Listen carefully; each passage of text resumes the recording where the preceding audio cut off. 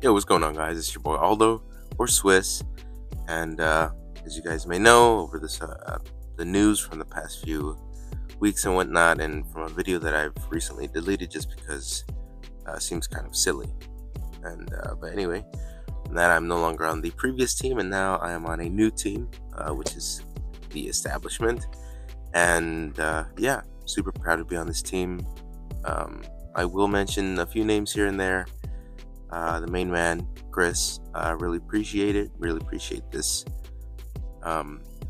experience that I'm happy to be a part of, and also this future for the team and just for this hobby in general.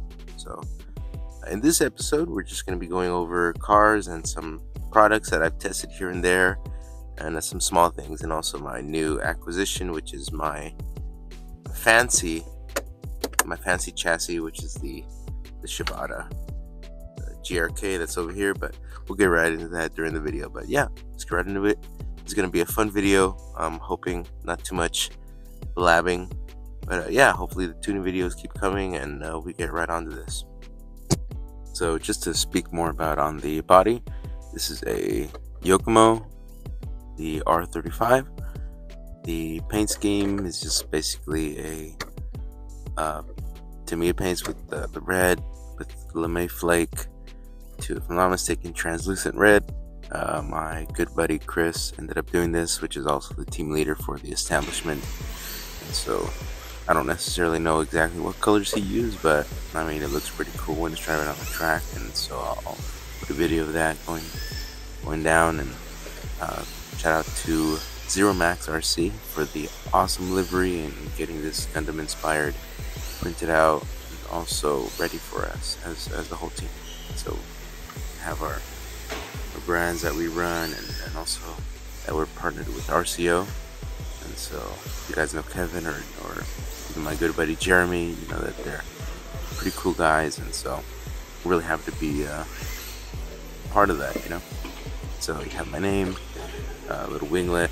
Overall, it's about the same length as the GR86, but the front end is a little bit longer. Still good. It's a little skinnier than I expected, but it does lend itself to being a little bit more nimbler, and that's what I like. And so going on from this, we're going to be talking about the TTO2, which is hopefully going to be the chassis that I'm going to be running in this year's comp. And so for the chassis that I'm going to be running is a TTO2 from Tamiya, which has the MRC front end, and my electronics are the REVD RSST. If I'm not mistaken, it's just a stock tune, nothing special. I have the OMG V3 gyro, which is pretty solid, nice and lightweight, 4 grams. I have a big fan just to keep the motor cool, because there's no flow, right? Everything's down low, you don't have the motor up here.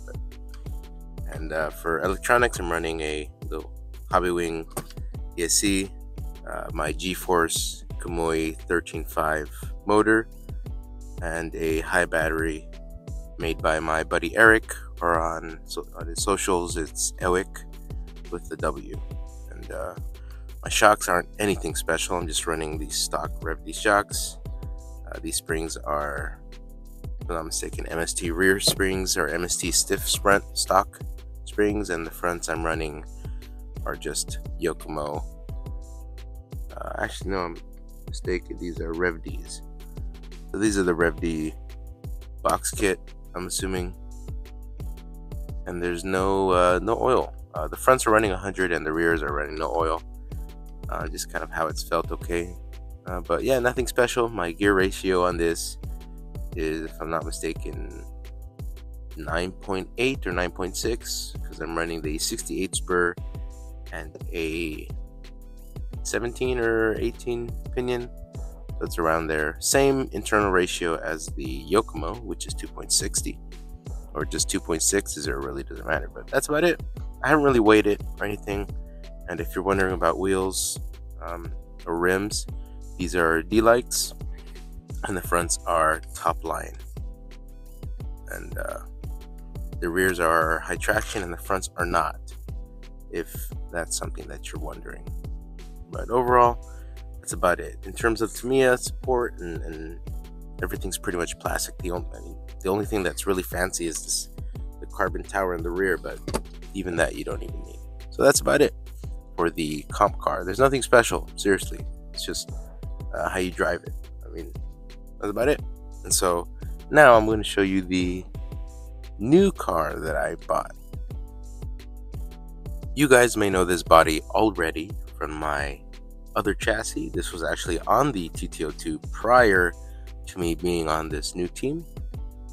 And so this is it. This is the new chassis.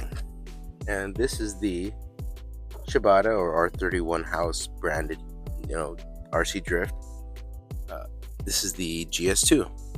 This is the GRK GS2 Evo, and it might not become an Evo much sooner with a couple more parts that I'm looking on getting, such as a ball bearing slide rack. This is more or less like a friction slide rack, but this thing is super cool. And big shout out to the buddy in Vegas, Tyler. Super cool, really nice guy, really honest guy. Supplied me with this, and I really appreciate it. Really good deal that I got for the chassis and a couple of extra parts. But overall, just describe it a little bit. It's just pretty much stock. Has the weight shift or weight transfer special deck that came with the high battery stock version. Gearing is virtually the same.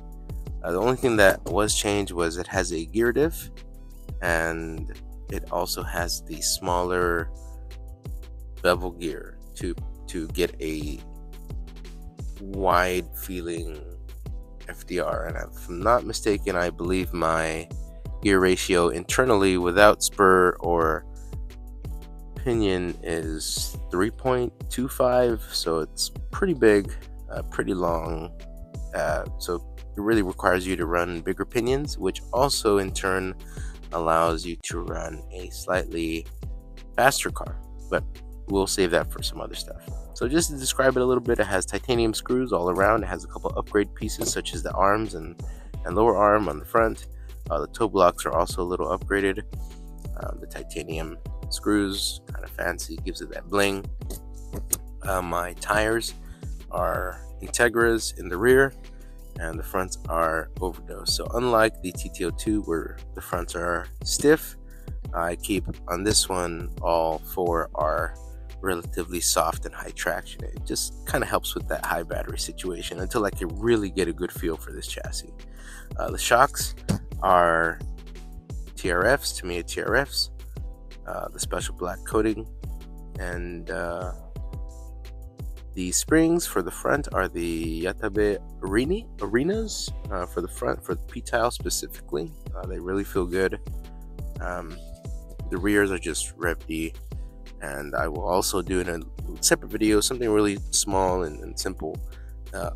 In the rear specifically, I'm trying the soaked O-ring from Scale Reflex, and so that's something I hope to convey clearly, and they really do feel good. So I will get into more detail maybe sooner, once I make a different video. I already put out the shock video, and just to recap, I'm no longer on Notachi as part of the team here in SoCal. That video was just old, and I decided just to upload it instead of remaking it. But yeah, so it's pretty cool. And if you guys have any questions on this chassis or this style of chassis, such as the GRK or even the TT02, please, I'd be happy to answer anything you guys have. So electronics wise, I'm running my Hobbywing ESC, Rev D Absolute 13.5 motor, V4 gyro, R12 servo, and just a simple 3-channel Futaba receiver. And I have the weights here to counterbalance right and left. It's still a little heavy. I still need to buy some weights, but overall that's about it.